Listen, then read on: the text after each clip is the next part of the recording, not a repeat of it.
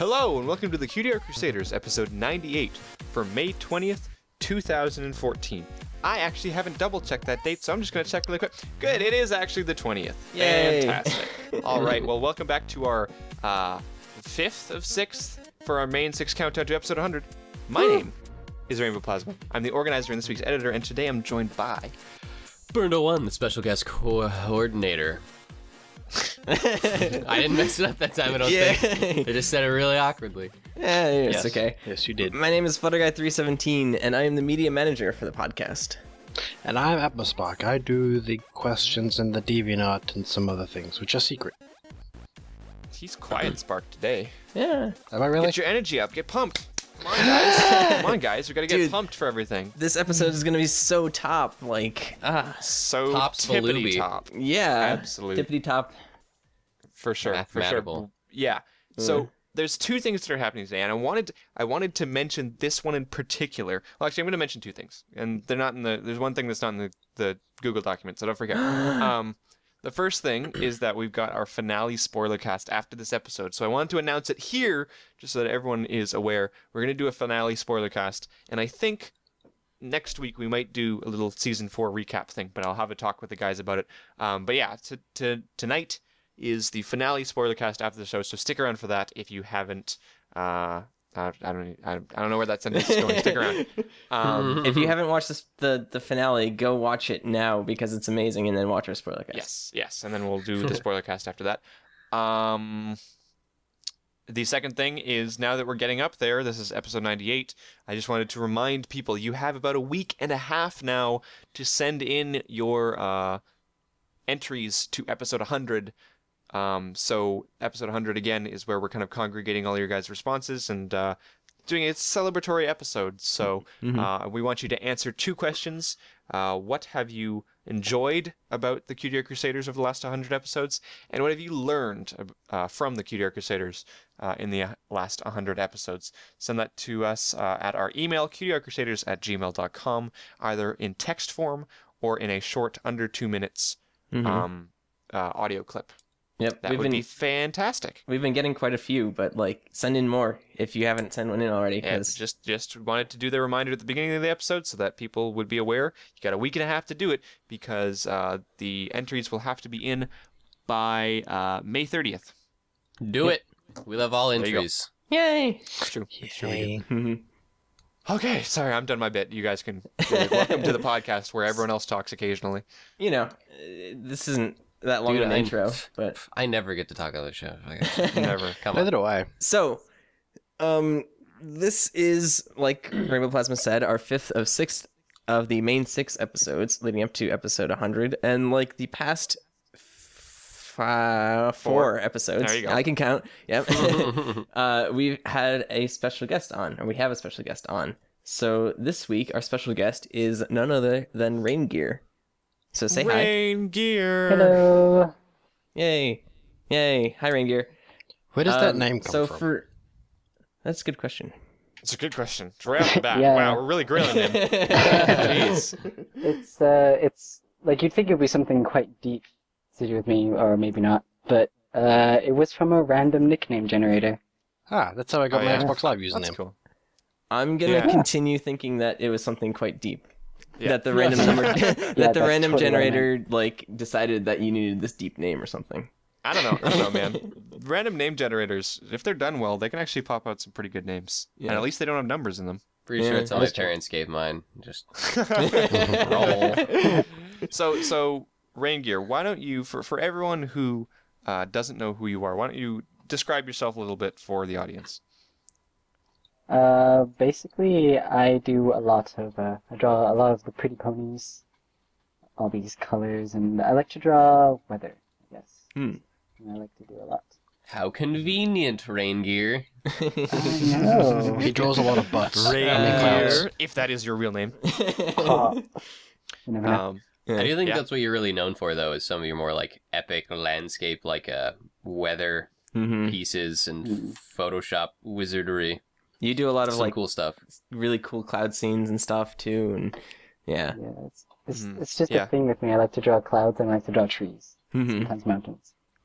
Yeah, Rain Gear has been, in terms of relation to us, Raingear has been one of those fan artists that kind of has taken us by surprise over the last year or so, because of the kind of vast improvement that he's gone through in terms of like the quality and like the technique that he's kind of had. So you know, it's fantastic to have you on here because you are almost kind of representing fan artists in this kind of main 6 countdown. So no pressure. Yeah. Also, We're all really big fans. can we just say that we love all of the fan art that you've done of us? It's amazing. Huh? Going to get around to some of you. Yes, you do. Yeah. I actually think I remember when you first started watching, because I don't did you come to me in particular and talk with me when you were first kind of starting out? Because I think I remember something about that. It was kind of a weird thing because I guess I was just in a bad place, and I just came across it on YouTube, and there was, I think it was episode 8, which is what, flying? Yeah, something like that. Probably, yeah. Yeah, that was a while ago. Oh gosh, that's so long ago. Yeah, I remember speaking with you briefly, I think, because I just ran across you. My memory's a bit skewed right now. Well, what I remember is we talked, like you said, very briefly, and then a little bit after we had talked, you posted this pastel piece that you did of me, and it was one of the most unique fan arts I'd seen, and it immediately kind of tied your username in my head because with this piece. Oh my gosh, I remember that. Yeah. And that was almost a year ago now. Yeah. But yeah, that's how I remember you at the very beginning. But I guess you must have been watching for a good like 8 months by that, or even more, like 10 months by the time you made that. Yeah, I was. Well, I guess I'm a very silent fan. I sort of chime in every so often, and I just post something, and then I'll go hide in my hole again. Yeah, well, I think that's a very legitimate thing to do, because we've had people who are very outspoken in the chat a lot, but there are also people like you. There's lots of people out there who are making us tremendous, amazing fan art, or who are just watching the show, but are busy or they're shy or whatever, and so they don't come out to the chat. But I think it's really important that we acknowledge that you guys have been a huge part of our popularity and us enjoying making the show. So thank you. Aww. Aww. Anyways, we're gonna grill you this episode because you're gonna have to talk about art. Yeah. So you can't be shy today, or you can, but we're gonna poke you a bunch. Oh god. So speaking of art, because we are an art podcast, we're going to move on to the art for this episode. And our theme this episode is Purple Smart, Purple aka Smart. Twilight Sparkle, Book horse. AKA Book Purple Smart. Horse. Yeah. Book Horse. Yes. Twilight, which I swear we didn't plan this to match up with the finale. It It totally just did. happened. Yeah. But yeah, Purple Smart. Yep. I have a confession to make. Mm-hmm. I keep flip-flop. I will never flip-flop on my favorite main 6. Okay?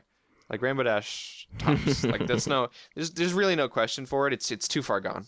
But I keep flip-flopping on my second best. And I think I'm gonna make a statement on the show so that I can't flip-flop back again, but Twilight Sparkle really is my second favorite pony. Yeah. She really is. Like, I just, I'm sorry, Applejack, but Twilight I don't know Sparkle how to- is like the dark horse. Like, she's always consistent, and like pretty much everyone's like up there in their favorites, but like people don't normally list her in there. there's not a lot of people who dislike Twilight Sparkle. Yeah. She's very Anyways, I Anyhow. wanted to make that confession because I feel dirty because I've always talked about Applejack, and I still think Applejack's great. It's too hard. It's too hard. It's so much pressure. Well, maybe some of this art will convince you. So we're going to jump right into our first piece, which is called Twilight Magic. And before we let Raingear take away his thoughts on this piece, we have brought up this piece before. I have. You have brought up this piece before. I swear at some point during this podcast I'll stop talking. This is kind of similar to the piece that we brought up last week with that Atmospark had brought up previously, but we didn't get a chance to feature it fully, so this is the same thing with this piece. Rainbow Plasma had brought it up previously, but we didn't get a chance to feature it. So, with that being said, Raingear, would you like to introduce us to this piece? What speaks to you? Yeah, sure. I guess the first thing that hits me is just the smooth, because I'm kind of obsessed with smooth shading, but just the smooth shading done all over Twi, and like it feels painterly. I don't know if that's the right word, but Yeah, that's still great. feels like this ultra high refined piece of art in the foreground. Yeah, I think Candy. smooth is a really good word for it actually, because that's kind of the feeling I get with there. It's got a certain flow to it. It's not very rough around the edges in a lot of ways. There's very little hard edges, and everything's kind of like a curved line, and it's kind of consistent throughout the entire piece. I really like that you use the word painterly, because like sometimes people will kind of try to, I don't know, be afraid to use the word when they see like really smooth shading like that. But I still feel like that kind of gradient in color where it's like yellow, peach, purple, like dark is still something that you see in a lot of like traditional painting of blending in colors to each other like that. Normally people tend to use it when they're talking about like the tree in the background, how you can see like individual brush strokes, or the magic towards the bottom where you can see like the actual brush strokes, where like that is like a painterly thing where you show the stroke of said tool that you're using, in this case a digital brush, and but you know, blah, blah, blah. Well, even within Twilight, you can see brushstrokes like in her wings and stuff. Yeah. I mean, the shading is very smooth. Like there's a lot of steps to the gradients and stuff, and especially like on Twilight's face and body and her ear, especially, there's a lot of really smooth shading going into it. But in some places, there is like this gradation or step of that, and it definitely gives it a very painterly feel to it. Yeah. I have no words. I love it. This is one of my favorite pieces of all time. Yeah. I'm putting it out there. This is one of my favorite pieces of all time. I can't describe why, but there's just something that clicks in my brain when I look at it. It's great. Can we move on to I the... really... Go on. ahead. All right. Can we move No, on to not this again. All right, fine. The I will spiral go. composition in this thing is fantastic. Are you still giggling at me? Yes. Okay, let's talk about the spiral. Now that we've finally gotten to the point, let's do this. Yep. Follow those purple streaks of light that kind of look like they're coming from a horn and kind of don't. I guess it is. But from like bottom center, up around to the left, and then down towards her hair and then her eyes. The whole thing is just a spiral. It's fantastic. And that's the reason why I like this one. Well, yeah, it follows right through the wing. Yeah, it kind of almost originates from her horn, but Oh, it does. It does. There's no kind of here. It does. yeah, and then but instead of going out of her horn to follow the sparks, it kind of travels around her, down her body, and then spirals out. Yeah. The whole yeah, I really like that. Well, you see, I look at it differently. I look at it the opposite way. Yeah, As in, it goes from the bottom into her. Right. Because but it's that- not okay, just her yeah. horn. Her horn is part of it, but it also goes through her wing and into her. yeah. That's what I'm saying. Is it? Her, yeah. Well, whatever. Yeah. It's just the opposite. I think everybody sees the spiral. It's a fairly obvious spiral. yeah. Just two different ways of looking at it. I really like how magic was portrayed in this, because you get these like really bright dots and spots and stuff like that, but you also get these circles that are almost bubbly, kind of like champagne or something like that. I believe it's pronounced champagne. Champagne.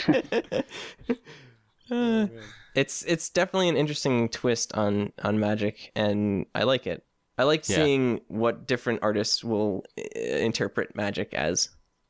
Yeah. Yeah, there's always this kind of ambiguity because it is kind of quote unquote simple in the show, just an aura, but everybody likes to take it in their own particular direction. And this one seems a little bit more bubbly, seems a little bit more I don't know what the right word is. Elegant's not it, but fancy. Her horn looks like a sparkler. Yeah, it does. That's true too. For sure. They've done that on the show, like when they're trying to put the big Ursa Major to sleep or whatnot. Yeah. Ursa Minor, excuse me. Yeah. When there's like super magic going on. Thanks for the sound effects. Also, that wing. Yeah. Oh my god, yeah. Oh my goodness, that wing looks so beautiful. I love how it's kind of in between the show style and like the whole individual feather approach. because there really isn't like individual feathers. Otherwise, those feathers would be super, super long. But like, it's definitely more detailed than what the show would provide. It is cool. I'm curious to know if like the artist went out of his way to like find like references of like birds and stuff to like try to draw that wing, or if it was just kind of like, you know, I don't know. Yeah. It's weird because with Pegasi, I always forget that the wings have to do with birds. You know, of course they do in our Horses world. have always but had like, wings. but like for some reason, it just seems so natural to me that like, oh, those are just horse Yeah. wings. Yeah. That's a normal thing. Yeah. The amount of times I have seen a unicorn in a commercial or like a movie and had to go like, oh wait, that's not normal, is incredible. One of these days, I'm going to try to hand food to a horse and be like, oh, you can't make this levitate? Oh, awkward. One of the things I really, really like about this piece is if you look at the tail, there's this outline, which is like a very light yellowy kind of outline, and also in Twilight's mane. And it kind of separates her from the background, almost gives her kind of a silhouette feel. But I don't know. Light bending around her. Yeah, I really like it. I like when artists put that like extra little light outline around their characters in certain places and stuff. Also, I'm just gonna talk for the rest of this piece because all of you apparently don't have any points, so I'm just gonna keep talking about it. The face for some reason and the eye, I don't know why, but I've talked in the past how when you try to make it more 3D, you can often fall into the uncanny horse valley. This is like one of the best depictions. It just looks so natural. It nothing sticks out to me as weird. My brain completely interprets it as 3D.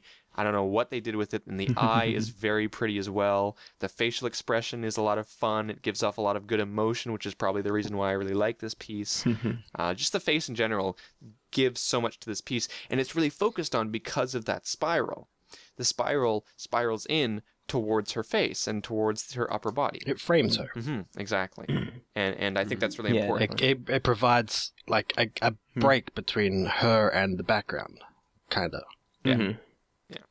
I think why the face looks so like adorable and it's not super uncanny is because like it isn't too overly 3D, because like that again, that's that zone of where it becomes a little awkward, because it starts to look like like 3D modeled ponies where they're like super actually round. There's a lot in Twilight's face that isn't like overly defined, like in the colors that are showing shading and 3D-ness. Like it varies from like a slightly bright peach to like a duller color that's almost like a dull yellow or something. It's very subtle. Yeah, which is interesting because it looks like all over Twilight's body, the artist is playing with complements. So like playing with the complements of colors. And I've mentioned before that when you mix or have color complements next to each other or like blend into each other, they neutralize each other. And they kind of almost create a sort of gray, which is kind of what's going on in areas of Twilight's face. And if you look at kind of like her haunch and her back, like those in-between parts in there, it looks peachy. There's kind of like a gray area where it's almost we can't tell what color it is. Yeah. And it's because like this entire piece is kind of made with this playing of complements. We have like yellow in the background, and then obviously purple Twilight and like pink of her magic and stuff like that. Right. Well, one more thing before we move on. I could hear you taking in your breath there. So the reason why this one is really special to me as well is because this piece is the biggest motivator for me for why we're having this main 6 countdown. I've been talking about it for over a year, but seeing this piece and going, I have to feature this somewhere. and that's really what motivated me to kind of get the ball rolling on this main. So the reason why we're having this main 6 countdown and having all these guests on, and it all snowballed from this one piece in my head. This piece right here. Yeah. Wow. Thanks, Twilight. History. All right, now we can move on. Yeah. We can get past it. I can cry later. I have one really quick thing to say that goes kind of off of Burns' thing. I just find it really interesting that like there are places in Twilight, in for instance her front hoof and in her haunch and stuff like that, that are very gray, very desaturated, and no longer really purple. But it's interesting how our minds kind of interpret that as a variation of purple because of the surrounding colors and complements and stuff like that. I don't know. interesting science. It's cool. Let's keep talking about this piece. Let's just it's one art piece. I'm okay with it. It's my art piece. Let's do it. We have to move on to the next piece. No, don't do it. I'll be back later. So our next piece is called Angry Twilight by Cannibalus. And this piece shows Twilight on fire. Twilight is on fire. It's a good descriptor, I guess. Yeah. So, Ranger, would you like to describe what you see in this piece? I swear to God, if you say she's on fire. Say it. Well, I would. She kind of looks on fire to me. Yes. Just, the bright orange. At the Note top to self, might be never fire. invite rain gear onto podcast. Okay. No, sorry. No, I interrupted. Go ahead. No, but just I get like the only thing about this that really gets me is like the fire itself. It's so flowy and it's got all these little particles coming out of it. Everything really sort of fire, but it like, explodes like in my face with all its brightness and super high vibrance. Yeah. The artist Cannibalist said just some fire practice in the description, and I think they need to stop practicing. I think they nailed it. Yeah. I wish I could practice like that. I think they're making the rest of us look bad that can't draw fire. Because Yeah. fire is hot, and this fire looks hot. Super hot fire. I really, like you said, Ranger, I really, really like the particles that are coming off of the fire. You get like these sparks, and it's just like a mix of oranges and yellows and stuff like that. And also there's kind of this smoke to it too, so like in between the fire. But it's kind of engulfed by the fire, this cloud of smoke. It really adds to it. And just like the layering of colors and stuff like that, it really does make it look bright. It's really, really, really well done. I guess having that dark background in contrast with like super bright flaming twilight really helps bring it out too. Even the character itself just looks great. I mean, it's kind of plain, but I Yeah. guess the Rapidash Twilight was just white. Yeah. Mhm. That is a pretty good representation of her. Yeah, it Yep. is pretty well done. I like the fact that, we described the fire as being really flowy, but also had tons of particles, and it kind of combines this textured look.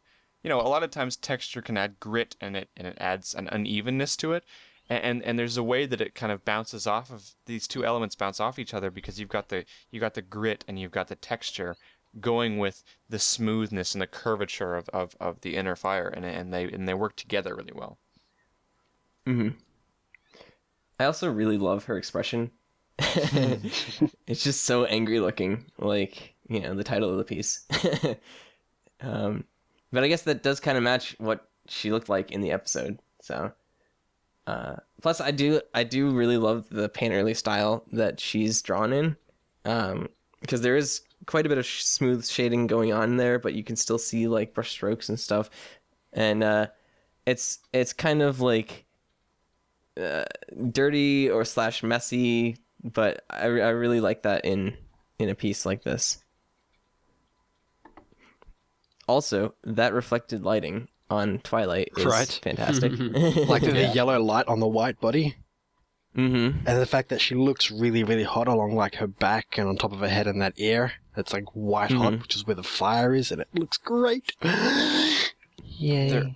There is some sort of technique to making white look hot, and it's not as easy as just having a really bright white surrounded by darker colors. There's some sort of magic behind that. There really is. Yeah.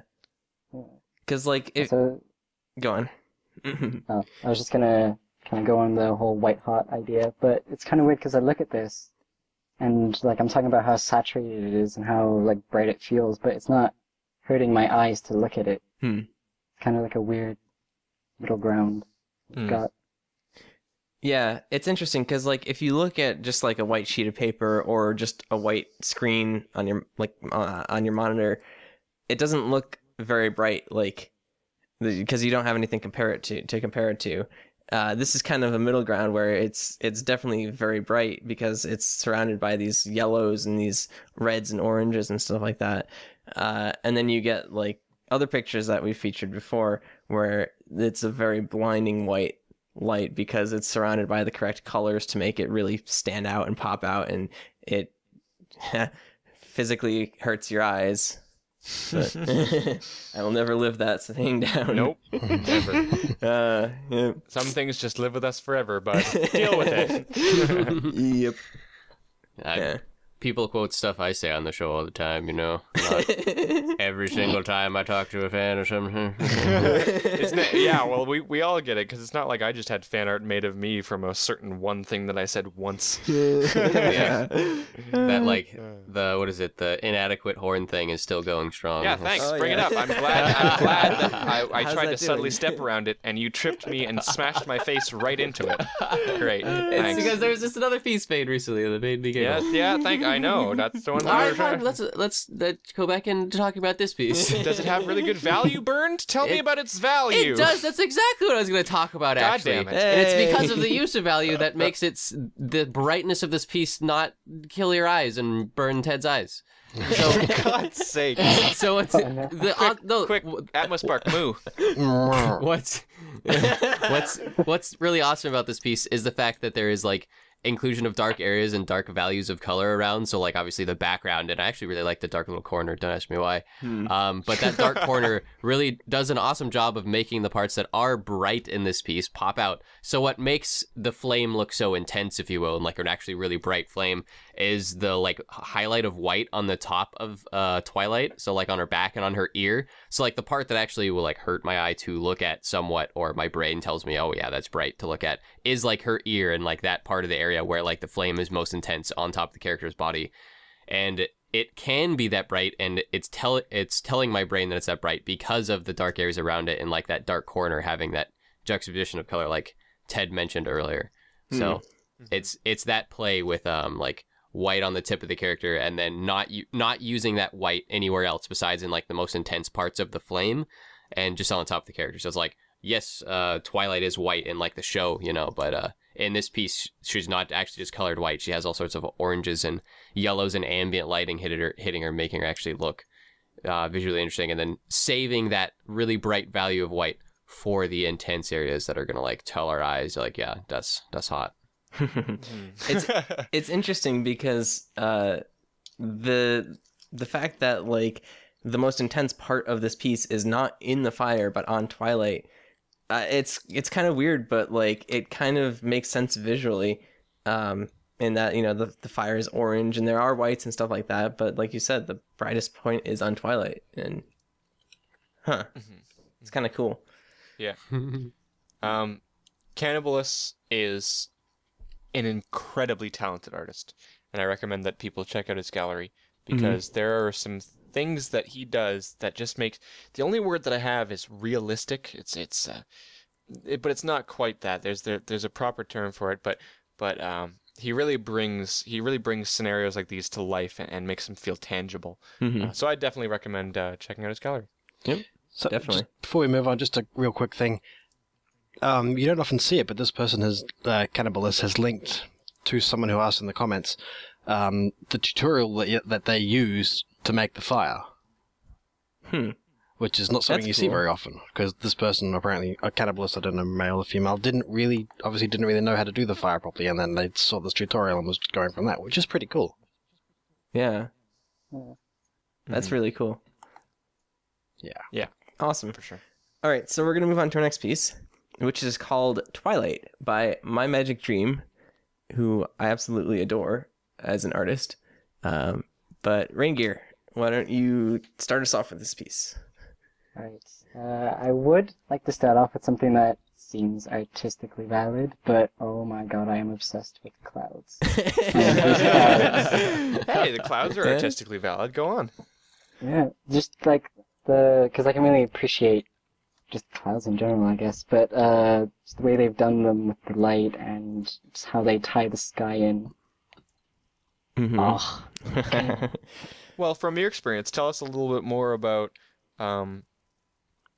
kind of the technique behind that you see, because you've worked with cloud making a lot and you really enjoy it. So is there any particular technique that My Magic Dream is using here?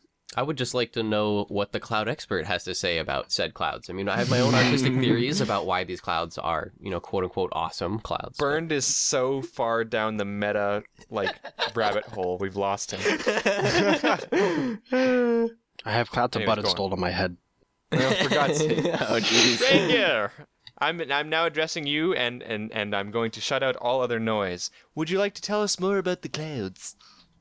Okay, well, I'll try to tell you as much as I can. But what it looks like is just a lot of like a custom brush that they've got. It's got like this crazy texture, and you can see it if you look at it's on the left of the piece, the cloud just above the mountain. Oh god, yeah, that's so specific. But, So it looks really rough around the edges? Yeah, it's quite rough, and it's got all like these. It looks kind of like a watercolor kind of smudge. Mm. Yeah. But it's like that. But like they've just gone through that and just scribbled a lot, and then added these colors on top, just layer by layer, because they started with that purple that you can, like the really dark purple. They've just gone over and over. Yeah. Just ended up that. Yeah. There seems to be kind of two parts to this piece, in that there is the scene, the mountains, the grass, and Twilight, of course, and then there's kind of like the atmosphere. There's the beautiful, beautiful sky with the stars and tons of different lights in the background near what I'm assuming is some sort of sunset or sunrise. It's the twilight of the day.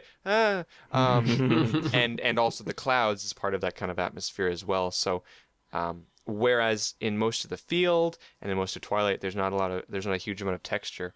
There's so much in that atmosphere. Yeah. I really like the way that My Magic Dream has used mostly purples and peaches in this, including, like, if you look into the stars, a lot of the stars are blues and, like, whites and stuff, but there's, like, these dots of purples. I don't know, it gives it this really cool feel, and it almost reminds me back to our purple episode of some of the pieces that we featured there. Mm-hmm. But I would like to hear Burn's take on the clouds as well, because I know you're just dying to tell us. Yeah, I was actually gonna say, if you are really interested in clouds and like what goes into making them look so awesome and fluffy and stuff, an awesome artist to check out is a artist named John Constable. I believe he was a romanticist in some year I can't remember from my art class. Anyway, A+. but he was really obsessed with painting clouds as well, and he did a bunch of cloud studies, like hundreds of them. I mean, there's just like hundreds and hundreds of these just paintings of clouds that this artist did, and they're awesome. And it's, again, one of the main things that he was doing in his art pieces is he was playing with values that mixing of like darker on the top or light on the bottom, or vice versa. In this case, it's light on the bottom, dark on the top, because there's the light source is the sun underneath it, right? But why these clouds specifically in this piece of Twilight by My Magic Dream, why they're so awesome, I feel like, is because they're playing with that concept of complement, or that concept of contrasting colors, where you have like a dark value of a color on like top of the cloud, and then the like another contrasting color creating on the bottom of that. So it gives the cloud volume, it gives it space, it like light hits that and it becomes tangible, and it becomes really pretty too, because they're such like extreme colors that react with each other so well. And one of the things I feel like is the strongest in all of My Magic Dream's work is always his color work, just always the kinds of colors that he paints and how he uses them together. Like orange and violet are direct complements, mind you, but I feel like in this case, they kind of act like it, because there's still a lot of blorange in this piece, if you will. There's like orange So in the much sunset and blorange. blue in the sky.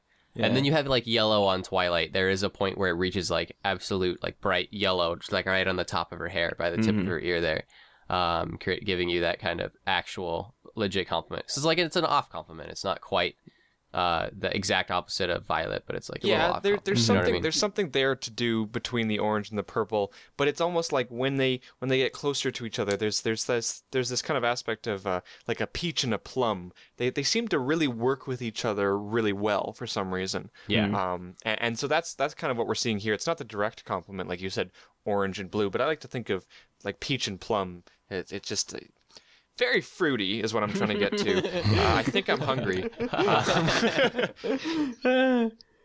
Can I just say how This much piece looks delicious. Can I just say how much I absolutely love the little streaks of yellow and pink and peach that are running through Twilight's hair in this piece? Her hair in general is really awesome. Yeah.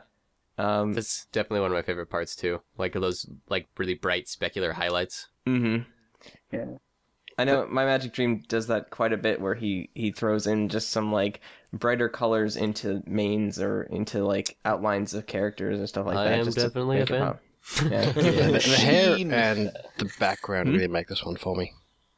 Mm-hmm. Stars. This is a pretty hair. It's beautiful. It's I beautiful. like my Magic It's- Dreams art. It's a beautiful piece. It's a beautiful background. It's a beautiful pony. Beautiful piece. I also like the character style. Something we mentioned before we had picked the piece, but it's always unique with My Magic Dream. It's always some unique take on a character. Even like in his anthro work too, it's always super just unique is basically the buzzword here. And unique to him and unique to his art style. And he's made something that, you know, is his and his style. And some of the artists like are always sought after with artists and stuff, but I really like it. I like this piece. I like the character. You know, Bernd, you were absolutely right about one thing. So when we talked about this before, I wasn't gonna veto this piece, but I wasn't quite as enamored as everyone else was. But you're absolutely right that this definitely grew on me.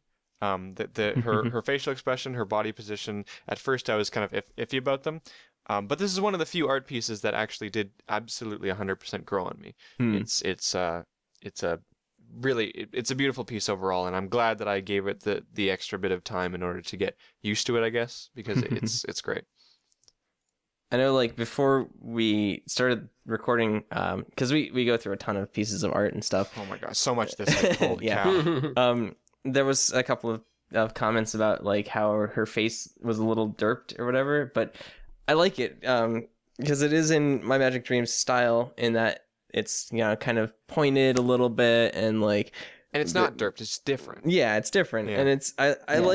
I like the whole pointedness to the face, especially like the way that My Magic Dream does it, where the nose is slightly upturned, and you know, it's more of like a human-esque face with the little cheek out crop thing. I don't know. Yeah. Yeah, I know what you mean. Protruding cheek. Yeah, I really enjoy My Magic Dream's character style, and so for this piece for me was like an instant choice, and yeah, I don't know, I just really enjoy it. And fun fact, at time of the recording, we were recording on May 16th. It was made 5 days ago. Yep. So it was made on May 11th, 2014. So that is, we thank you very much for making this piece, because Keeping up we're with current glad. art. Exactly. We're keeping up with current art. We had a really old art like a week ago or so. Mm-hmm. There's talent across all time periods, for sure. Yeah. I might have to contact My Magic Dream.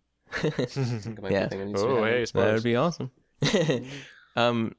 One final thing about this piece, unless someone has something else to say about it, because it is No, we're amazing. moving on. Go one more. Go. Okay.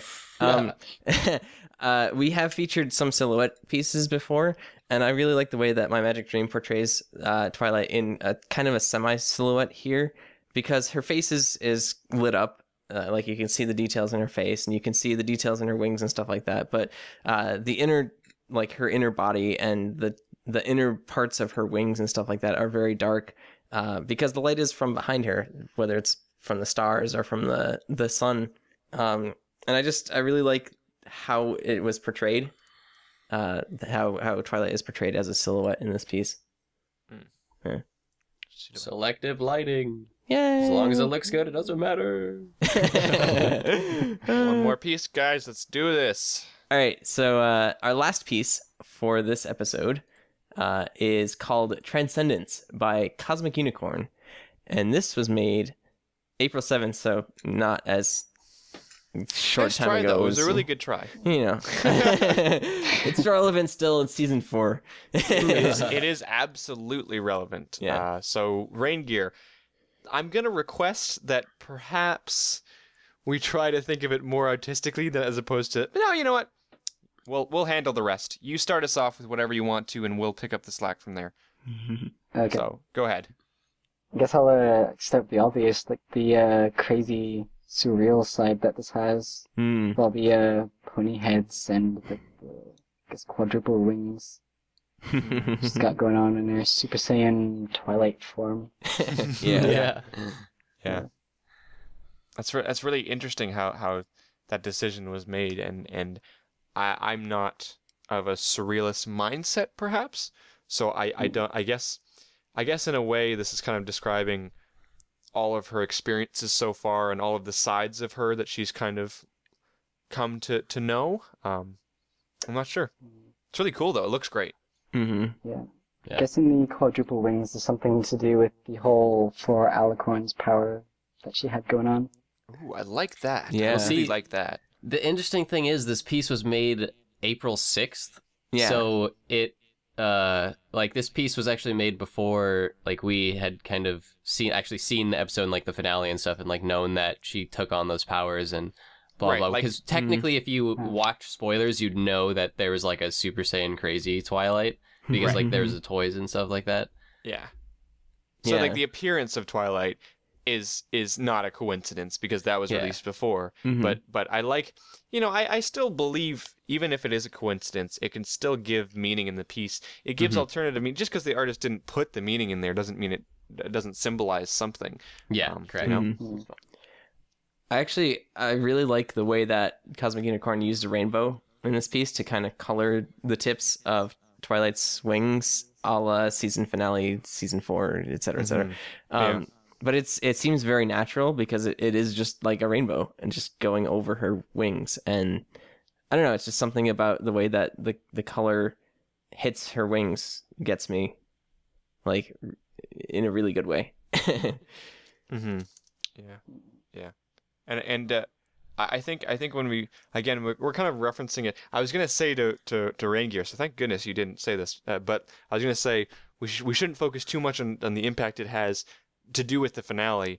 But there is some aspects that I did want to talk about because we don't want to get caught up in it too much because it's a fantastic art piece. But we've got the tree of harmony or whatever the heck the official term is down there at the bottom that blooms into this flower of the broken down castle. That the castle is where she's coming out of, with the chest that they put the keys in, and it's all intermingled within this kind of flowing picture as you move from top to bottom or bottom to top. It's interesting that you said the word flowing because if you look at the background, there is kind of this texture that is, I can't really make it out if it's actual shapes or if it's literally just brush strokes that are flowing throughout the piece. It looks like just brush Yeah. strokes to me. Yeah. So it definitely has that flowy feel to it. It's almost like we're looking through it just through a little bit of oil and water, It's got that kind of sense to it, like a little film on the top of the art piece. Speaking of rainbows, one of the heads of Twilight has the rainbow like eye thing as well. Rainbow eyes. Cool. That's pretty cool. Yeah, the texture the thing going on in the background is actually like a texture. It's like a watery like film texture or something. If you've seen marbleized paper, it's something similar to that.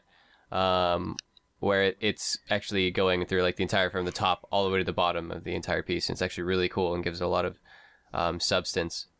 But like Raingear mentioned in the beginning, like this piece is awesome and surreal, and I don't find that I find that we like as like the Cutie Art Crusaders and just I don't know as bronies in general don't see a lot of like surrealist pony art that's like really I don't know as awesome as this is. If you know what I mean?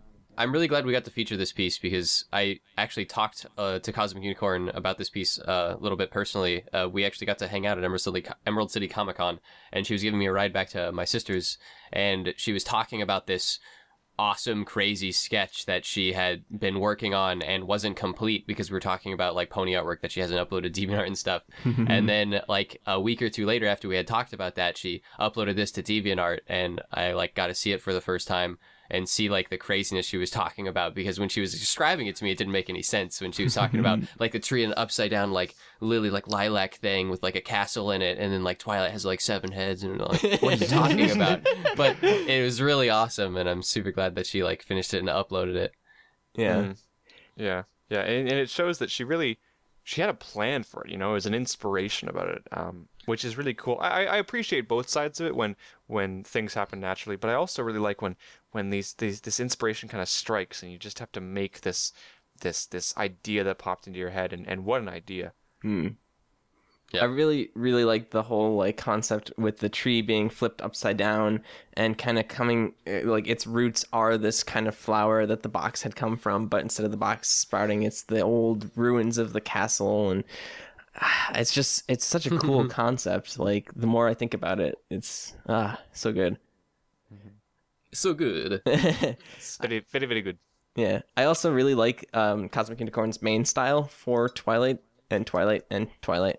And more Twilight. And Twilight. Yeah. What's really funny is when I watched the episode and saw like all the ponies in their crazy like form, I kind of looked at it and was like, oh god.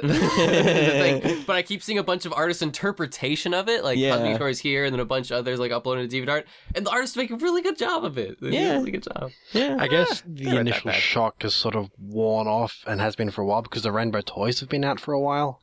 Yeah. So people have had time to sort of get over the shock and make interpretations of it.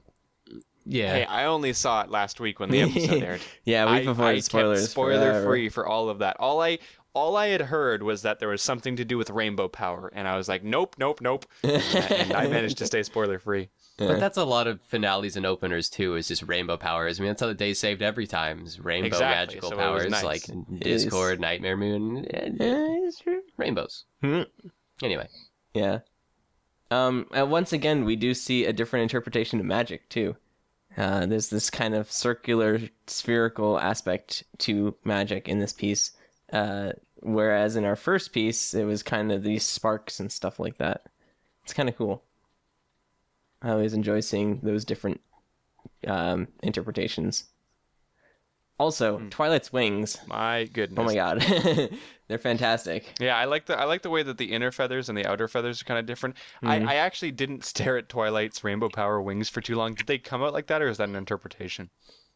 I think I think it's an Googling interpretation. Twilight sparkle rainbow power.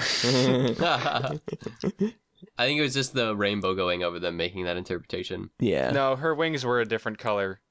Oh yeah, it was like a darker purple. Yeah, and well, stuff it like definitely Yeah, wasn't it's like rainbow, but Yeah. Darker It was purple on the purple. tips. It went purple and then like a vibrant pink like in her mane, and then dark purple in her mane. Yeah. So it matched her main colors. Okay. So, Yeah. anyways. Anyway. right. That little design on her wings too. I just kind of noticed that it's like an Art Nouveau-esque design, because her wings start out feathers towards the tip, and then her feathers kind of extend into this art. That's an Art It Nouveau turns into design. like a symbol. That kind of in that like on the whatever part of her wing. Yeah. That is pretty cool. The shanks. Yeah. All right. So we do have one final surprise piece that we wanted to bring up. got a surprise. Because we have a very special guest on called Rain Gear who makes fantastic Oh, no. art, and this is a piece by him. Look, Twilight. it's Rain Gear's art piece. So Rain Gear's been doing this thing that he thinks he's been totally subtle about, but we've totally caught on. So we announced the main 6 episodes probably about 6 weeks ago when we were figuring that all out, and we gave a specific order for them. And we think that you have totally been like making them as the weeks have gone on, because there was a period there where you made like 4 in a row, and it matched the week that we were doing the episode in. I think you had a Fluttershy piece, and then a Rainbow Dash piece, and then there was like one more, and we were just looking at it and we were going, I wonder if he's been following along. Yeah, it kind of subtly inspired me, I guess, because I was like, I haven't even drawn Rainbow Dash yet. I have to do that. Yay. Well, I know that this was definitely in serious contention for this episode. We wanted to keep it as an extra because you were coming on, so we could talk with you a little bit quickly. But it was fantastic in its own right. And I loved. There's a lot of things that I love about this piece, and And so just awesome job in general. Awesome job. Can I just say that I love the lighting emanating from the tree because it's very directional in certain places and very atmospheric in other places, and it's just so glorious. Yeah. God, you spoil me. And you really enjoy vibrant, interesting colors and how they interact with each other. And I have to say thank you, because I think a lot of times people try to be too safe with that stuff, and you've gone the complete opposite direction. Sometimes it doesn't always work, but in this piece it comes together really nicely. Yeah. I just love the the crazy vibrant colors you've got going on, like emanating from that tree. With the, I think Go on, Atmospark. yeah, well, just like the fire dripping down from the tree. It's not fire, but it looks like fire. There's leaves and stuff going on. There's like the bright cyans. You've got the bright greens, and it's just, yeah. I think this is your finest work. I have to say, your Fluttershy piece recently really grabbed me as well. Yeah. I don't know. That one that you made of me was pretty good. I don't know. There was a couple I think that maybe had my OC in it. I can't really remember. But all right. Enough competing for attention, folks. We just wanted to bring this one up because we thought that people should know about it, and then you came on so we could make you a little embarrassed. And ooh, it's adorable. There are so many really good things about this piece too that I could gush about for hours and hours. Like the little flower that's on that mound is a very vibrant pink, and it's just so eye catching. And the petals in the foreground. Yeah, and then the water is just oh my god. I like the cyan in the background. There's a real separation between the layers. It's also Twilight's super adorable. Yeah, it's true. Because I remember we gave your rarity a hard time in our crab episode, but like this Twilight is top notch. Yeah, I mean, I spent way too long on this though. No, absolutely not. Shut up. Yeah. Only dreams. No, this is fantastic, and you should spend apparently this much time on everything if it comes out as good as this. I'm not sure if that was an insult or a compliment, but I tried to turn it into a compliment at some point. It just fell along the way. Yeah. Anyways, fantastic job, and we should probably move on to the questions. But luckily, the questions this week are pretty fast. Is that right, Atmospark? That's pretty right. Okay, do I have to read this with a southern accent? Okay.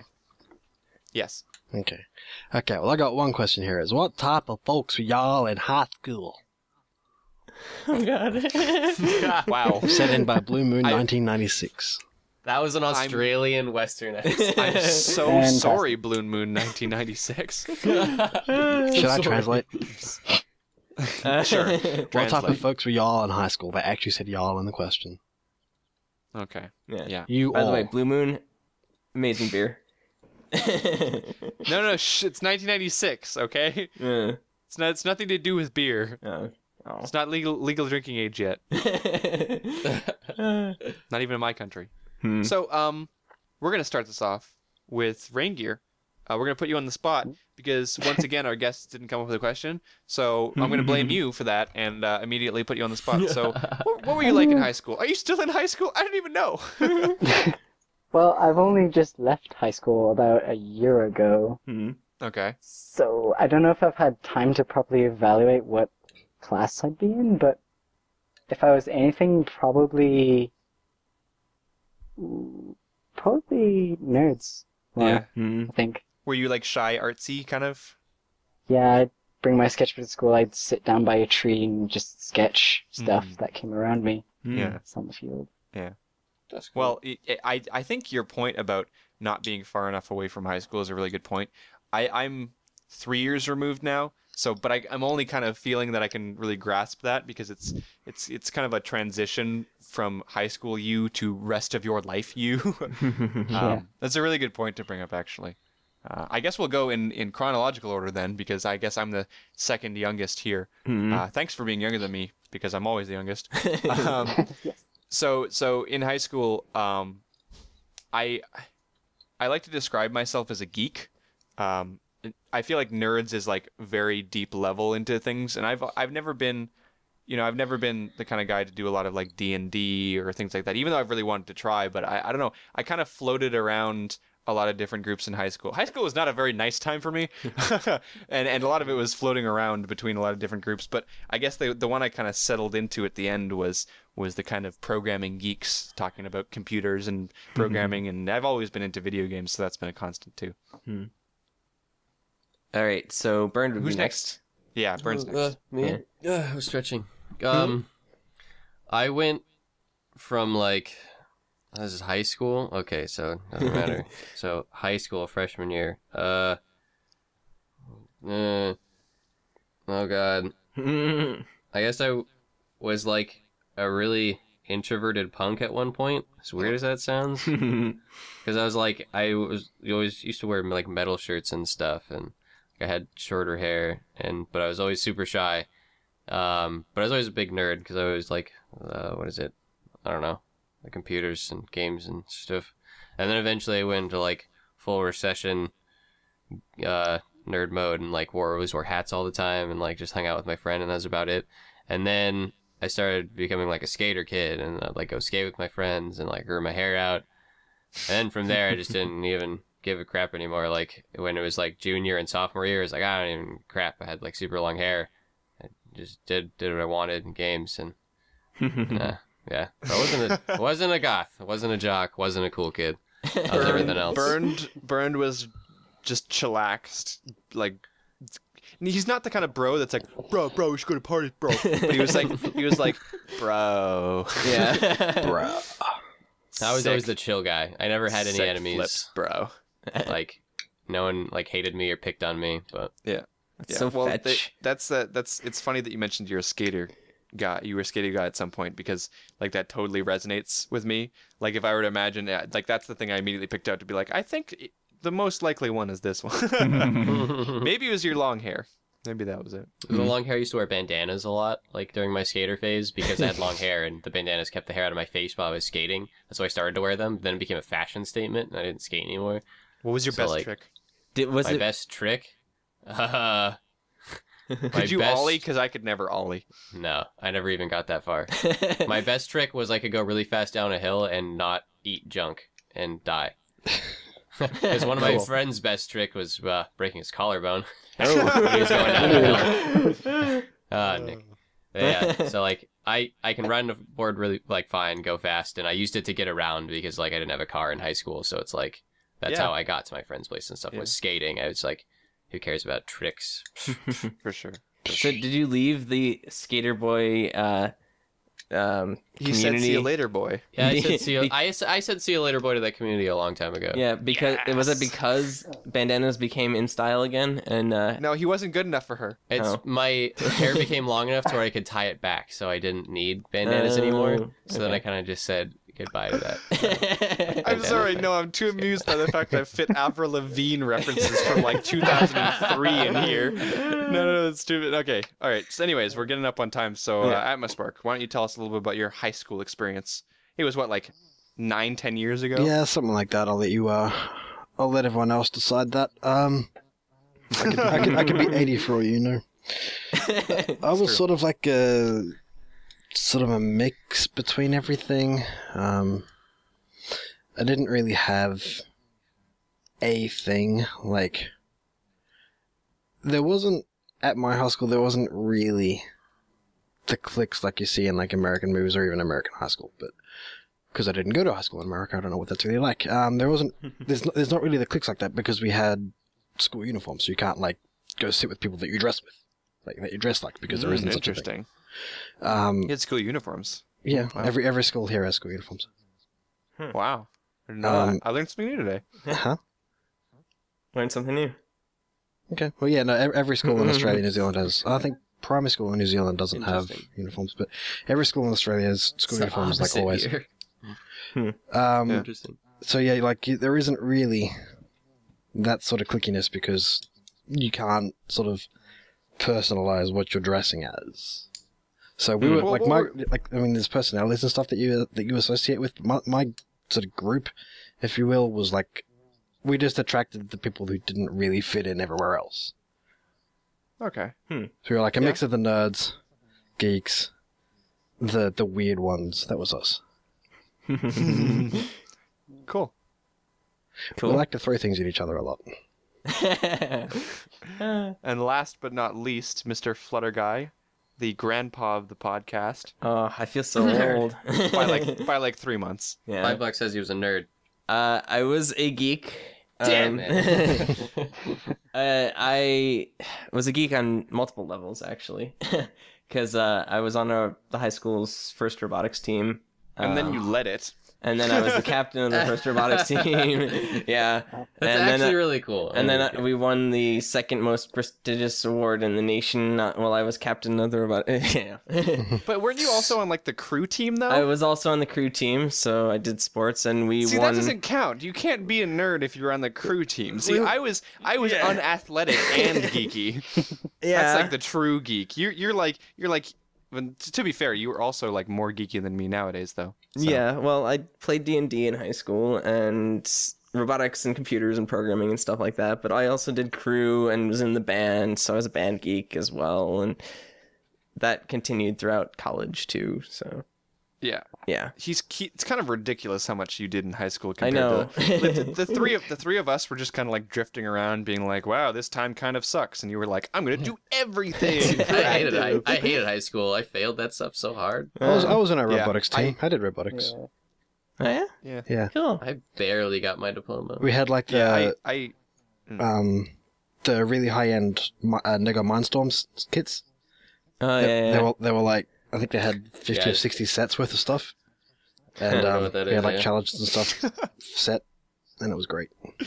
Nice. All right. Well, yeah, I think Burned and I are kind of in the same camp. High school sucked, but we got past it. Although the difference is, Burned, that my marks were okay, and yours were not. God, I failed so many classes. But yeah, but I'm glad I'm past high school. High school, like it wasn't bad at the time. It's just, looking back at it now and like seeing where I am in my life right now, it's just like, wow, that time sucked. I just High kinda school dealt was with it. bunk. I was also this kid who was like tiny. When I went into grade 9, I was like 4 feet tall. This like baby-faced, blonde-haired kid. So my first year kind of like made me grow this hardened shell, because everywhere I would go, people would be like, "Oh, look at him! Is he even in high school? Huh? I'm whispering behind your back, but you can totally hear me." So I No one blonde girl everyone hates. I kind of like formed this like hardened shell, and I didn't break out of that shell until like even talking about this podcast, I didn't break out of this shell until about like sometime last year, because it was like so ingrained in me in high school. So I'm glad I'm past it, because it kind of brought out a side of me that I don't really like, and now I'm past that. So yeah. Yay. All right, Anyways, so we are running short on time. I'm editing this week. Whatever. Who cares? Yeah. Plugs. Rain Gear, would you like to do our plugs? But they've God. yeah. Okay. Can you do our plugs? Can I Like do we're those asking the plugs? guests to do the plugs now. Yeah. I don't know if I can remember them all. Try. All right, Yeah. if you can't do it, I will subtly Okay. remind you. He'll poke you with a stick. There is a Tumblr now. There is going to be a will Tumblr. be. Not now. Not Yes, now. there is. Go see it. It's a picture of my face. Yeah. Okay. There is a. There is a DeviantArt, Okay. Cutie Art Crusaders. Okay. There Yeah. is a Twitter at Cutie Art Crusade. Yeah. A YouTube. No, that's out. Isn't there? We're Well, no longer there's- shouting that out on the Oh, yeah. plugs. There There's is still a YouTube. though. You can There's eat it. There's There's still a YouTube YouTube, like but this. we've had arguments about whether or not we're going to keep talking about that on the. Anyways, it doesn't matter. Okay. Next. And, Next, there's two more. There's two more. You're missing there's two. Gmail. Okay. Cutie Art Crusaders At Mhm. gmail.com. Yep. at gmail.com. And there's one more. Oh god. Oh no. Now, I'm going to give you a It's- hint, and the hint is going to be Face. The other hint is going to be book horse. Face Book Horse. You have the My mind was stupid so rainbow blank. plasmin word for face, and then a horse who likes books. Face and books, put it together. It's Facebook, guys. I don't even know. Maybe We're on Facebook. MySpace? You didn't get it from the hint Facebooks? No, Facebook. We Facebook. literally added an You were S. playing us. We have we have a Facebook, which is Facebook. facebook.com/Cutie Art Crusaders. Yeah. All right, there you So, go. I They'll should- all be on the screen. Luckily for all of us, it'll be on the screen. So. I Yes. feel like, is this cruel? No, it's yeah. fun. It's great. Yeah, it's good. It's good. All right. Well, that is everything for this week. As we were mentioning before, you've got the spoiler cast right after this for the finale. So make sure to stay tuned after that. That should be super exciting because that episode was so awesome. Yay. And next week will be our final episode in the main 6 countdown to episode 100, episode 99, Rarity. So look forward to that. The final one of our main 6 countdown should be exciting times. So look forward to that. And that's everything for this week, guys, right? Anything else? Send in your episode 100 stuff. See if you can guess who the guest next week will be. Yeah. Ooh. All right. Well, that is everything for this week. Thank you guys for watching. Whether or not you're on the live stream or on YouTube, we appreciate your support. And Burned, I know you're mouthing this along as I say it, so I said that specifically to screw you up. Well, actually, I was thinking about where I could interject into a moment and ask, did we give Raingear a chance to plug himself in his DeviantArt? We That did is not. a perfect point. I completely forgot about that, but he should absolutely do that. Okay. Well, I guess, yes, I have a DeviantArt. It's just Rain Gear With a dash or no dash? with a dash. Yes, with So a dash. rain-gear.deviantart.com. Okay. Mm. Yep. Is Can't that- do my own plugs. Is that, Do you have, is like- that the only Do you place, have a or Tumblr, do you have like a Tumblr Twitter, too? MySpace? No, I only have DeviantArt. I like it. It's short, it's sweet, it's to the point. I know Speaking you- of which, I know you stream now and then, right? Yes, I do stream every so often. I can't even do my own plugs. Oh my gosh. You can find that on your DeviantArt, though. You make journals Yes, and stuff about it. I post regularly, but when I stream and when I don't. Mm. Okay. So yeah, Cool. go to his Okay. DeviantArt and everything else. I guess you'll post every now and then. Yeah. I usually find that with artists, the DeviantArts are kind of like a hub for everything else, which is nice. Yeah. Yeah. That's what we do on ours too. Yeah. So thank you for coming on. This was a lot of fun. Yeah, it was a Yeah, lot of thanks for having fun me. having you on. So thank you so much for coming on. Thanks for making art of me. Yes, and thank you for making art of all of us and representing the entire fan artist community. If anybody has any issues with the way that the community was represented, please take it to Raingear, and His DeviantArt. the blame has been shifted. No, but seriously, I know you were a bit shy about it, but you brought up some really good points. So thanks for coming on. Thank you for having me. All right. So thank you Well, all for watching. That's everything For this everyone on week. Live stream on I'm- YouTube. We love you all the same. I'm Rainbow Plasma. I'm Bono1. I'm Atmospark. And I'm Flutterguy317. I'm gonna go and kill my podcast co-hosts. Yeah, me. All right. See you guys next week. No. No, we gotta do that again. We're doing this again. We're doing this Let's do it again. all over again. That's fine. I don't care. My name is Rainbow Plasma. I'm Bird1. I'm Flutterguy317. Atmospark. I'm Rain Gear. Yeah, and And we'll see you guys next week. Bye. Peace. Love you all the That's same. beautiful. Oh man.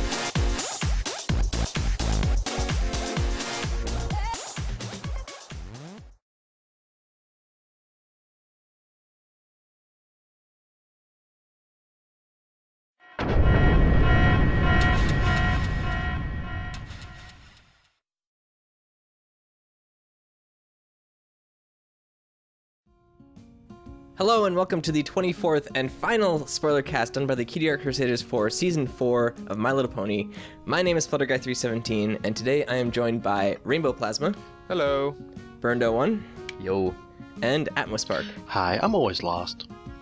Aww. If you want to be first next time, I can make you first. Yeah, How about first for of the all next of season- spoiler cast. Deal. All of Deal. Season 5, you're going to be first. Sweet. You're never gonna remember that. No, I won't. Remind me. So today we're going to be spoiler casting Season 4, Episodes 25 and 26, the season finale, Twilight's Kingdom, Parts 1 and 2. See, it's kingdom, Man. not empire. Yeah. That's an old joke. That's that's from wow, the that's a throwback. beginning of season 3. Yeah. Jeez. Man, Finale. this was like so good.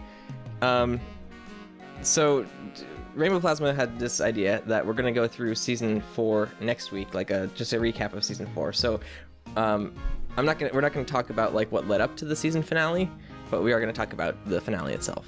Right. So basically it opens, Twilight has been summoned to Canterlot, and she just has to smile and wave at dignitaries, and she feels like kind of useless. Welcome to the real world, Twilight. Yeah, it's like she's been given this princess hood, and nothing's really become of it. Like, people have noticed that she's a princess throughout the season 4, but like she hasn't really taken on any new roles. She's no longer a student of Princess Celestia, so like she doesn't really have anything to do. Yeah. Besides like saving things. She could smile At and wave first- pretty good. Yeah. And At unfurl first, I didn't banners. really understand what she was going on. Like, I understood what she was going on about, but it seemed like a kind of character flip, because throughout a lot of season 4, she was like, "Oh no, don't treat me like a princess." But the more I thought about it, the more it does make sense. In her Yeah. mind, she's like, "No, don't treat me like a princess," unless And then smiles. unless she's doing her duties. But it's like, she's getting all this attention, and then she's going off and really doing nothing. She's like, "Look, if I'm gonna get this attention, I feel this pressure to do something." So at first, I wasn't on board with her kind of attitude with it, but the more I thought about it, it really does make sense. Yeah. I mean, it's kind of like she was writing letters to Celestia, and she was Celestia's student and whatnot, and now she has this new title that she's like kind of an equal to the rest of the princesses, but she doesn't really have a role yet. She's not like a princess of anything. She's just a princess, and Yeah. Yeah. I mean, she's always been a doer, so I mean, like sitting around and doing nothing has probably not been great for her. Yeah. Evidently. so then we get this fantastic song. Dudes, let me just take over this entire spoiler cast by talking about that song. It was good. It was really, really good. Anyone who knows me knows that I have a weakness for a certain pink cotton candy pony, and her voice especially is ooh so good, and then her singing voice so good, very, very good. But this song in general, just like kind of combined that with a couple of other, great singers. Everyone singing on the show is a great singer. And then, in terms of music, what really kind of is my weakness is really good harmonies. And so the chorus was just 3, plus probably more in the background, but generally 3 fantastic female singers harmonizing together for the chorus, and it was just like, wow. And the backing music, it's one of my favorite songs, and I listened back to it, and upon second listening, it's so short, and I didn't realize how short it was at first, but I'm really disappointed because it's only like a minute or so long. I guess longer if you count the whole Twilight part. Yeah, it was interesting how they did that. They like kind of led Twilight's part into this whole 3-part harmony, and the mood changed of the song. I haven't gone back through it to listen to like key changes or anything like that, but I'm betting that, knowing Daniel Ingram, there's probably a key change in there somewhere to shift between like the sad part and the happy part of the song. Oh yeah, So, like a shift from a minor key to a major key, for sure. Yeah, it's kind of, it's almost like you have to do that for that kind of situation, because it matches the mood so well. But yeah, it was really good song. I loved it, and it really, it brought together 2 things I really like, which is Cadence's voice and her singing voice, and that harmonizing. So yeah, major props. The last song, we'll get to it later. The last song, it was okay, but this one was really good, and it was like the only big song in the episode compared to last season, where it was like a billion of them. So we're gonna move on now, because we've been gushing about this song for the past like 3 minutes. Sorry, to the introduction of Tyrek, the villain. Oh my God, what an introduction! It was so well done. Yeah, what did you guys think of the villain in general? Well, interesting enough, I don't know how many people know this because I definitely didn't until Silo pointed it out to me. T-Rex is actually the first villain of My Little Pony, like ever. Yep. The events that T-Rex caused in the movie led to Generation 1. Mm-hmm. Oh yeah, Yeah. that's cool.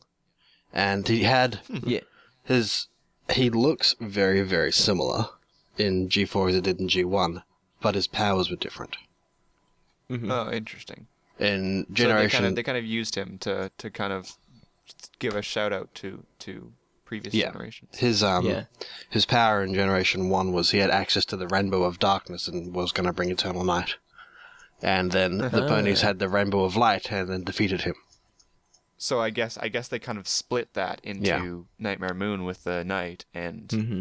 and his character, which then interesting. That's really cool. Yeah. It's a bit of history for you. Yeah, I haven't seen anyone bring that up anywhere, so I thought I'd bring it up now. Cool. I saw it on Reddit actually. There was everything on Reddit. Yeah, I know. There were a couple posts, and it was like, screenshots from the first episode, or the first episode of Gen 1 and this episode. Okay, because I didn't see that on Reddit.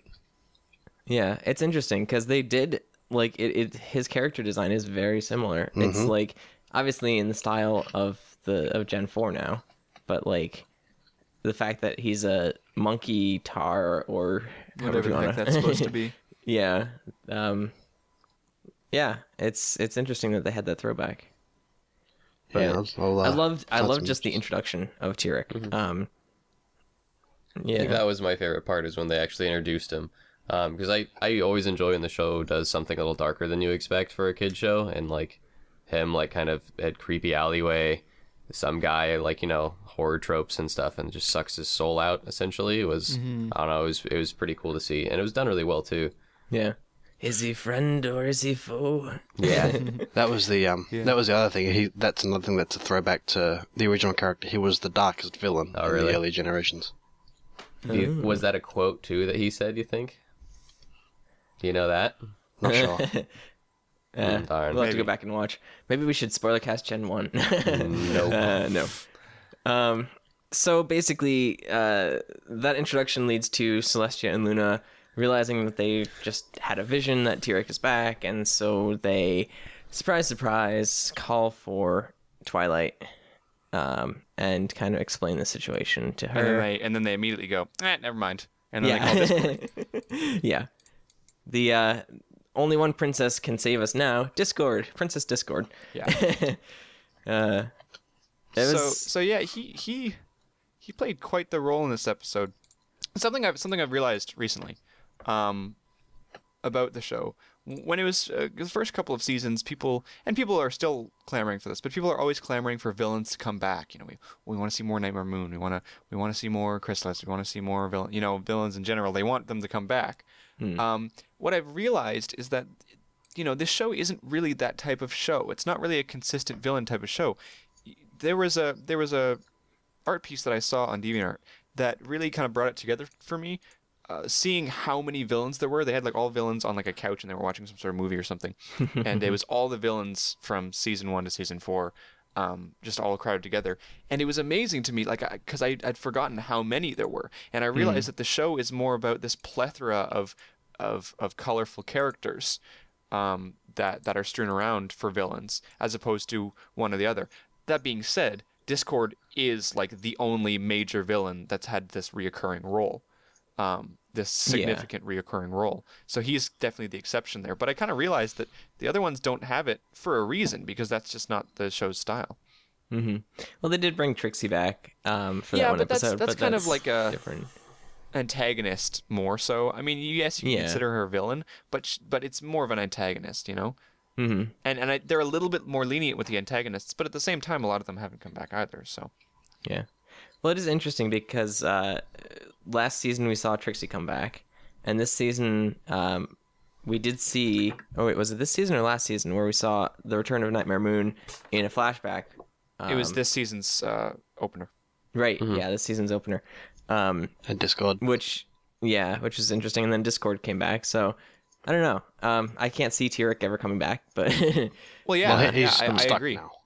Yeah, Well, unless I agree. Cerberus leaves his post again. So yeah, Discord is like the only one that comes back, but they've obviously decided with him that he will be the exception to that rule because Mhm. they want him to start playing like a bigger role, and he played a huge role. He was probably Mhm. second or third most important character in this episode. Yeah. Well, Can we talk about that fact? yeah. Go on. Sorry, you sounded like you were going to say something, and then I interrupted you. Oh, well, I was just gonna say that he brought up the book with the whole chest thing. Nah, And, we'll get to that. Burn, Yeah. what were you going to talk about? I was going to say, can we just talk about how awesome like Discord was throughout this entire episode? Because I remember Yeah. kind of all of us unanimously were a little upset with how they treated him in the Fluttershy episode and stuff, the whole reformation kind of thing. I don't know how we all like thought about that episode, but I remember I was kind of upset over the episode. I was I like, think man, you were a little bit more so Yeah, than others. I wanted there to be more. I really liked the character. I liked everything about it, but I wanted there to be more than just this one little piece episode, and all of a sudden, Discord flips a switch. Ugh. But like in this episode, I felt like he played every part and role that I would want him to play, and I felt like they portrayed it like really well and really awesomely, and like him learning his lesson, so to speak, this time was actually like treated, more seriously on an epic scale, in which I appreciated, if that makes sense. It was a kind much of thing better. that he deserves. It was a much better episode for Discord in that respect. Yeah, I think it was kind of like a redo in a way, just because he did kind of reset. There have been theories that he actually never turned, but let's not get into that. We're not here to discuss theories. But but yeah, I agree. I wasn't quite as adamant as you were, Burned, when that other episode came out. But I definitely do agree that looking back now, this was a much better representation, and should pave the way for legitimate friend Discord. If the main six will get off his back, jeez, kind of jerks. But yeah, I agree. This was a great episode for Discord. I thought it was.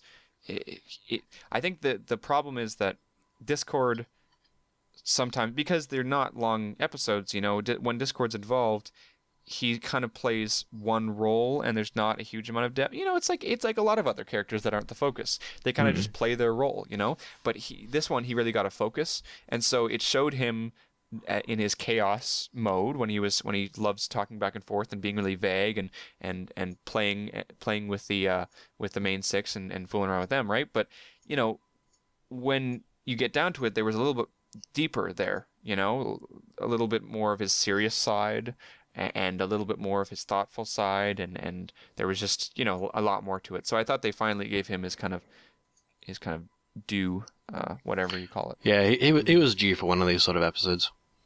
I agree. There was a little bit there in the season opener, but this was it. Yeah, I feel like in the Fluttershy episode where he did get reformed, that the plot was kind of rushed at the end. Yeah, it didn't really feel real. Yeah, I feel that this was just generally more genuine, and I don't know. I enjoyed the pacing a bit more as far as Discord's turning and stuff like that. I think the pacing of this entire episode was really good. Yeah. Well, episodes. Right. Yeah. Well, it's one episode. Yeah. It is. It's one episode. I Yeah, I mean, know. you can name it different things, but it is. Yeah. So Discord basically is the one who brings up the whole box that has been sitting since the opener and hasn't really been talked about or touched or whatever. But we have seen the keys throughout, Right. all except for Twilight's key. Right. And so he brings up their journal and he has marked out pages where each of the ponies has received their key.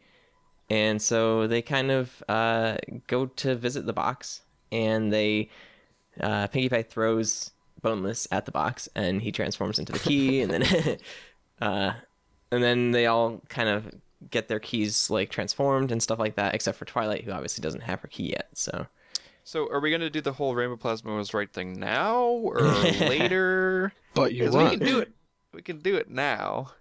I absolutely was You right. were right about the 5, but not about the 6th. I was absolutely right about the 6th. No, you weren't. I said. You said the diary. I said.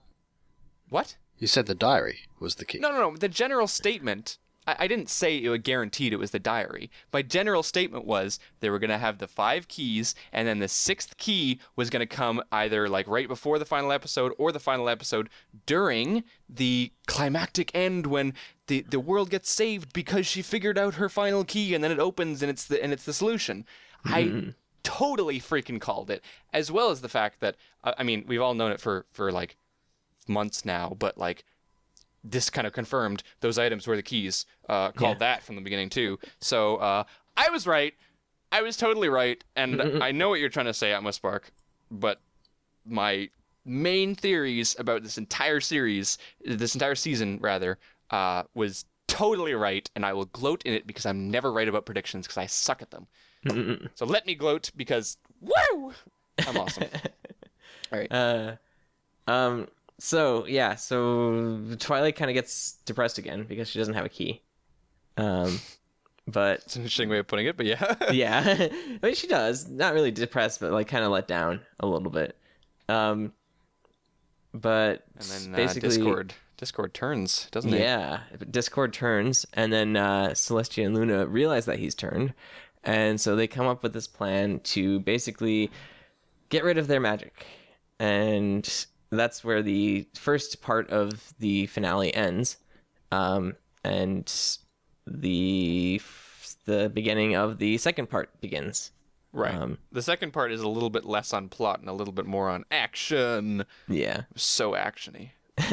So instead of just like getting rid of their magic, because for some reason they can't do that, they decide to give Twilight all of their alicorn magic. And so she agrees, and she becomes like the super powerful, like quadruple alicorn princess of everything thing. Yeah. Super Saiyan, if you will. Yeah. Yeah, we'll get to the Dragon Ball Z references, that's for sure. Oh yeah. But yeah, and then you know, Tyrek and Discord are getting more powerful, and then they have kind of gotten to the 3 alicorns, and that's when they figure out, whoops, Yeah. we've forgotten one, and they've given all of their powers to Twilight, which sets up this epic final battle, which is just like, what show are we watching? Like seriously, Yeah. it was crazy. Yeah. That. When they were fighting, he already sucked Discord's power away, right? Yeah. Yeah. So what was kind of interesting was when they were fighting, it was like they reached that point where like we're evenly matched. So it was interesting what I was thinking about when I was watching the episode is that he's basically stolen all of the pony magic in Equestria and Discord's magic, and now he's evenly matched with 4 alicorns worth of magic. Yeah. Which Ooh, is magic scales, power levels, right? Yeah. It's interesting because, I thought that it was really cool the way they represented Discord's magic, like with all the chaotic, like blue and stuff yeah, like that. you could hear like Yeah. all the crazy stuff in the background, like bells, whistles. Yeah. Yeah, I think in terms of the power levels, it would make sense to me that you've got 4 alicorns on the one side, and on the other side you have Discord plus the 3 pony races. It would make sense to me that each pony race together combined would equal 1 alicorn, and then Discord is like another alicorn. It's interesting to think about. Of course, none of that lines up perfectly, and none of it's canon, so I don't really give a crap. But it did kind of match up in an interesting way, 4v4 kind of thing. Yeah. So the fight was really, really epic, and lots of lasers and Seriously, stuff. like what show were we watching? I've never. My suspension of disbelief is huge, right? So like I can throw away a lot of random details as long as I'm enjoying a show, and so a lot of stuff doesn't really affect me. But this was the first time that I was halfway through the show and they were doing this battle, and I just thought it didn't affect me at all, but I just thought this is happening in MLP. Yeah. Like, Yeah. how did we get here? Like, how did this end up happening? I loved it, of course, but it was just one of those moments you're just like, whoa. This is happening. What's going on here? I had that same moment during the wedding episode when Cadence sucks Twilight in that fiery ball, Right. like, essentially yeah. down into the crystal pit. prison or down to hell, if you will. I had that same exact moment. I was like, what the heck are we watching? There was this giant fight scene. They were punching things, and lasers, and now Twilight gets sucked down to hell. Like, this is great, Face but what am I lasers. watching? All sorts Yeah. of face lasers. Yeah. Yeah. I heard a really good theory about that, and it's kind of the Harry Potter syndrome, where the audience grows up with the story, so it naturally gets darker and darker slash, I don't really know, more mature and more mature, because when you think about it, let's say the show was targeted at 5-6-year-old girls, or let's say 5 to 10, right? Let's do a range, 5 to 10, right? When it first started, it's been 4 years. You know? Like it's been 4 years. So that age range is now, 9 to 14. Mm-hmm. And of course, yes, they still want to appeal to younger and they want everyone to be able to jump in, but you can see over the years the shift older and older and older that kind of matches their audience, if not a bit accelerated by some more audience members that they might not have expected at first. Unsuspected age groups. Yeah. Who, us? Yeah. What? Yeah. But it was really cool to see.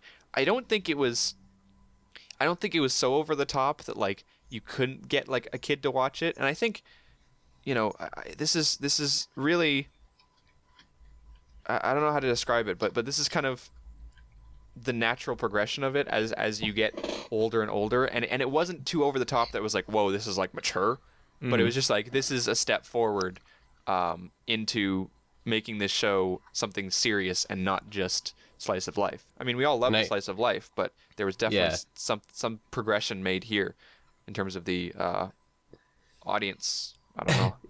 Yeah, and I know exactly what you're saying. We really have to appreciate what they're doing, trying to make it more mature and what is it? Just all the people behind making this cartoon trying to take that step up to make it more, I don't know, and I guess intense, if you will. There was actually a tweet, I think, by, was it Amy Keeming Rogers? Mm-hmm. Where it was in her notes received by Hasbro, where she, in her script that she, story that she showed them or whatever, her test script or whatnot, Hasbro was like, no, Amy, you cannot have Twilight punch Tyrek in the face. That was one of the notes they sent back. So instead, she had to shoot him with a big laser in the face or whatever she did. I forget. Yeah.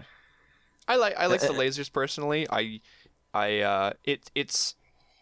not one to hold up ultra violence or whatever because I don't know. I mean, there's kids stuff, right? Kids watching. But I like the fact that with the lasers, it's so out there. It's like lightsabers, it's not. It's almost not real, but it's still exciting. Yeah. Well, there was a very real moment for all of us, which was at the very start of the fight scene when the library gets destroyed. Dudes, that didn't hit me until a Those day feels. later. Yeah. But that is the most consistent location in the show. Mhm. That has been through everything. And now it's a castle. Yeah. Yeah. But that's crazy that is gone. At the time, I was like, "Whoa, that's crazy!" But then I Yeah. moved on for it because they were still fighting. Yeah. But a day later, I was just like, "Whoa, that's actually gone." Everything happened in that Yeah, treaty, everything happened there. Yeah. That scene really hit me, seeing it in rubble and seeing it in flames. And the mood of the scene changed too. I believe right around that scene, the color of things happening changed. So when the library's on fire, things instantly became darker and a dull red.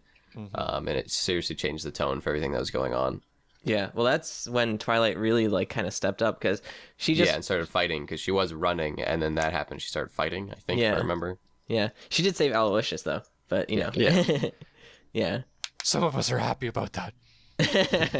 I don't know. It's so it hits so close to home when something like that happens, and I don't know. It's like you said, Rainbow Plasma. That's been one of the most consistent locations throughout the entire show so far. So it's the most consistent location.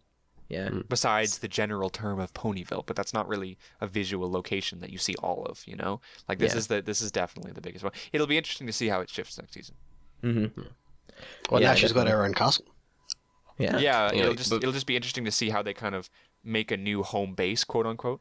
Mm-hmm. Before Not we even- go to the huge castle and home base, did you want to say something, Pinky Dash? I'm just saying, not even Luna has a castle. Oh, that's Yeah, well. yeah, that she is true. shares a castle. They're She's been sisters, gone for come like on. 1,000 years. She wants to She's hang out with probably- her sister. She's probably got a wing in her castle. She has that one thing at the top of the castle. Remember that little one room at the very top? That's her. That's her deal. Anyway, something I want to touch on really quick on the epic battle was like obviously we all kind of watched DBZ and we got those huge feels from lasers and whatever, like the sense of that. But I also got really strong Powerpuff Girls vibes, which I Yes. really Yes. appreciated because it's the concept of femininity can also be something that is like masculine and fighting, because that's pretty much what Powerpuff Girls did, was they took these adorable small little girls and then made it this extremely masculine fighting, punching, a lot of face punching, teeth flying out of villains' faces, and lasers and epicness into something that was feminine, like in little girls. So Yeah. it's like Yeah. there was a lot of scenes that actually pretty much took like a 1-2 out of the Powerpuff Girls book. So there was one time where Tyrek did something, and then Twilight was like, okay, now I'm pissed, and it zoomed in on her face, and the color in the background became a solid color of like something to, you know, represent emotion or whatnot, and like zoomed in on her angry face.